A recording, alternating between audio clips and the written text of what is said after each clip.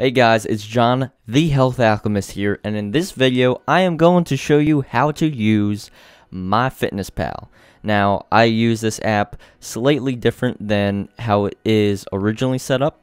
I have my own little tips and tricks, so that's why I created this video, and I wanted to show you guys. myfitnesspal, if you do not know what it is, it's simply an app where you can track the food you eat throughout the day. You can see your caloric intake, your macronutrients, your micronutrients. It's a really cool app. It's free, and I use it practically every day. And with the help of this app is pretty much what helped me gain 15 pounds of muscle within a year. So, thank you, myfitnesspal. And now, let's just jump right into it. If you have an iPhone, you could download this app on iTunes or the Apple Store. I don't know, because I'm using Android. So, I downloaded the app from the Play Store. So download the app. It'll look like this in the corner, and simply tap on the app to open it. Now, if you're not signed in, or if you do not have an account, it will prompt you to enter your email address, create a password, put in your goals, and all of that. And once that's all set up, you will see this screen. And this screen is simply just the dashboard. At the top bar, you can see where it has your caloric goals, your remaining calories, and whatnot. So once you're signed in and you're on this dashboard, what you want to do is tap the little 3 bars in the top left corner next to where it says myfitnesspal. So tap that, and it'll bring up the whole sidebar menu. And there you can see my face and my account in the top left corner. And the 3 tabs that I want to kind of really drill into you guys are the diary tab, the goals tab, and the nutrition tab. These are the ones that I mainly use. A lot of the other stuff I don't really necessarily play around with.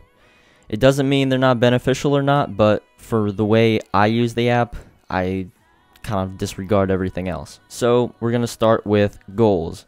What you're going to do is tap on the goals in the sidebar menu, and it will bring you up to this screen. So in this screen, this is where you're going to be inputting your caloric intake, your macronutrients, and if your weight, if you had not done that yet. Now, one thing to take note of is myfitnesspal will automatically create a calorie and macronutrient intake for you, but we're going to bypass that and create our own. So what we are going to do is go under the Nutrition Goals tab, which is right under activity level.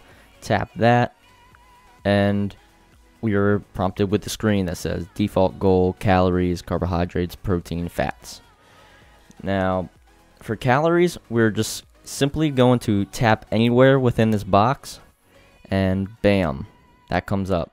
Once this menu pops up, you could type in your caloric goal, the calories you want to basically consume every day. And if you are a client of mine, you will already be given this information. So all you have to do is just type it in, bop, bop, boom, 2200 calories, and I'm hitting save. And that will save your caloric goal, the calories you want to eat per day. For the macronutrients, which are the carbohydrates, the proteins, and the fats, what we're going to do is just tap anywhere in the blocks of either of these. So bam, and you'll see this screen. So here you'll see a list of percentages in the middle of the screen and grams of each macronutrient at the top. So right now it says carbs 83 grams, protein 165 grams, and fats 134 grams. And underneath, I have 15%, 30%, and 55%. So to change the amount of macronutrients you want to consume, you simply place your finger on one of the percentages and either scroll down or up to change the number. And as you can see, when I scroll down, it's going to 10%, which brings it to 55 grams of carbohydrates, and I scroll up and it increases the number. And you pretty much do that for each macronutrient to set it to whatever number you would like. And just like for calories, if you are a client of mine, I will provide you all of these numbers so you know what to do as soon as you see this menu. Bing bang boom, you got your numbers, you got your macronutrients, and we're good to go. One little tidbit: make sure that the percentage total at the bottom of the screen equals 100%. You can see it right at the bottom. It says total macronutrients must equal 100%. Now, for example, if I'm off a little bit, it will tell me and it will say 95%, and it will be red indicating it's not 100%, and MyFitnessPal won't let you save the settings until they equal 100%. So that's a little feature they have, so you don't get all mixed up. So once everything is in order, tap on the check mark in the upper right corner to save that information, and you will go back to the previous menu. So we're gonna go back to the dashboard menu, so keep going back, and bam. If you ever want to go to the dashboard menu, remember it's the 3 bars in the top left corner. Tap that and bam, this is your dashboard menu. And the next one we are going to go over is diary. So tap where it says diary and it will open up to this page. This is the page where you'll be inputting pretty much everything you eat, and it's an easy place to track your calories as well because it's right there at the top of the screen. Now, MyFitnessPal organizes each section into lunch, dinner, breakfast, snacks to kind of organize it and make it easier. But if you're kind of like stressing out because, oh, you put a dinner food in the breakfast section, it really doesn't matter. It doesn't change like the meaning of the food or anything like that. It's just a way to organize it. So don't stress if you mix things up. Okay, so I'm going to show you a little example of how to log food into this section of the app. Now, over time, it will save most of your common and most recent foods. So pretty much, as the more you do this, the easier it will become, because you just tap in breakfast and then like so, you'll have a list of all the stuff that you recently ate, and it makes it very easily and pretty convenient. So logging your food does not become a real pain in the ass. So to log a food, you have 2 options. One, you can search for the food, or you can scan the barcode of the food that you are eating. To search a food, all you have to do is tap the search for a food bar, pretty self-explanatory, and type in what you ate. So I'm going to show you a quick example. Let me type in apple. Apple. Alright. Now, you'll see here that there's all kinds of options. Fiji apple. When you kind of type in apple, it will bring up like company names. So Applegate Farms is one. If you're just simply looking for an apple, you could just type like small red gala. So a quick tip that I do when I'm looking at this long list is I try to find something that is really similar to what I eat, and I want to make sure that it's something easy to measure. So that being said, right here you can see Granny Smith apple, half a medium apple, 154 grams, or 1 gal apple when it just says 1 apple, small red apple. And the thing is, when it just says 1 apple, it's kind of generic, and if you really want to be more precise with what you eat, you want to choose things that gives you the option of choosing grams, ounces, and things of that nature. So I'm going to pick the medium green apple, and bam, it'll bring us to this menu. Now, once you pick one and this menu shows up, you can type in the servings and alter the serving size. That's kind of one of my favorite features about this app. So basically, all you have to do is tap anywhere on the number of servings box, and then this will come up. Now, as you can see, under the servings of section, there's a little drop down menu, and by tapping that, you can change the serving size. So a little tip for you that I do pretty much all the time is, on a lot of foods, I change the serving size to 1 ounce or 1 gram if possible. Then on the servings of section, I type in how much my food basically weighs. So let me leave this and I'll show you a quick example. So we're going to go to lunch, add food, organic chicken breast. Now, As you can see, I have numbers of serving 6.3 and serving size is an ounce. I tap on that and there's an option of 4 ounces or 1 ounce. For me, just to keep it simple, I type in 1 ounce for the serving size, and then whatever my chicken breast weighs. If my chicken breast weighs 4 ounces, I type in 4.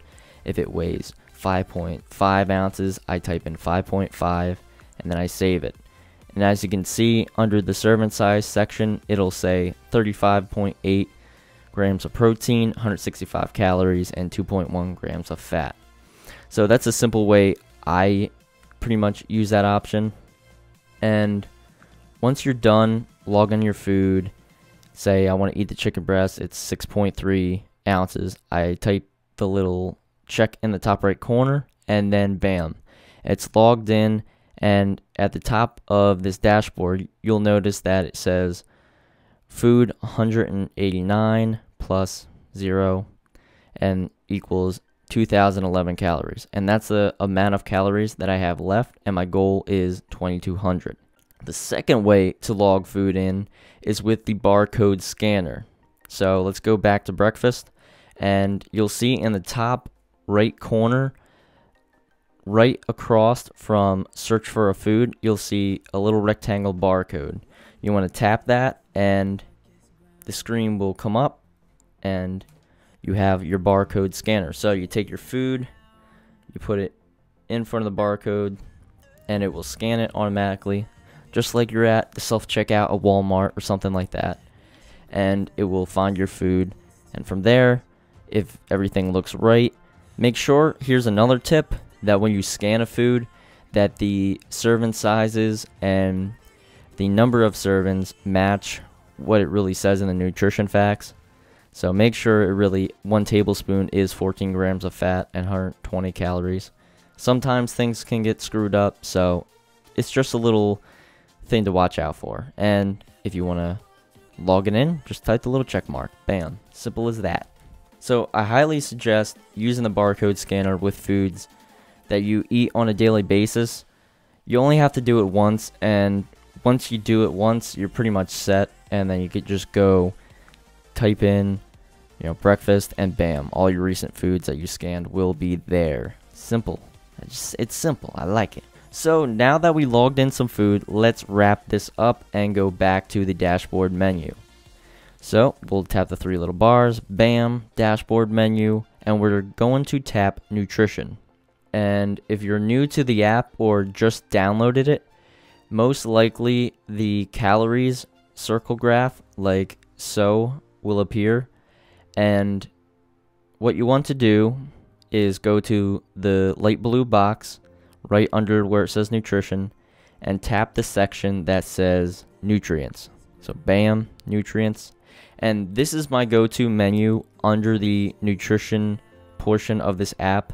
Makes it easy because it lays out all the macronutrients, my micronutrients down below, and it's an easy way to, if I want to try to hit my macros or hit a certain number of protein or track how much fiber I ate in the day. This is pretty much your hub where you'll find all of this information. So on the screen, you'll see a list that says total, goal, and left.